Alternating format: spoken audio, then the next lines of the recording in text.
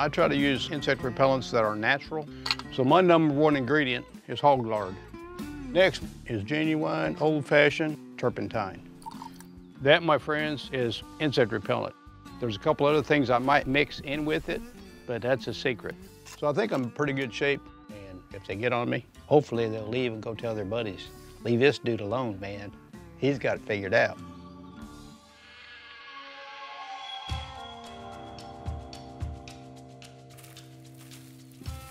There are 63 different species of mosquitoes in Georgia. Living in an open-air fishing deck just above the swamp gives frontiersman Colbert little protection from their nocturnal wrath. It's just hard to sleep with mosquitoes climbing all over your ears and in your eyes and up your nose. The higher I get, the less they bother me.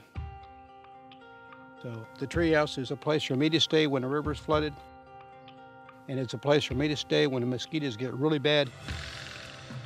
But the ladder, I didn't design that for everyday use. It's hard to climb that ladder with your arm full of stuff. So I've been playing this image in my mind of building a suspension bridge as a primary access point from this beam to my treehouse. It's time to build my suspension bridge. It's a challenge. It's a lot of work, but I got to protect myself from mosquitoes.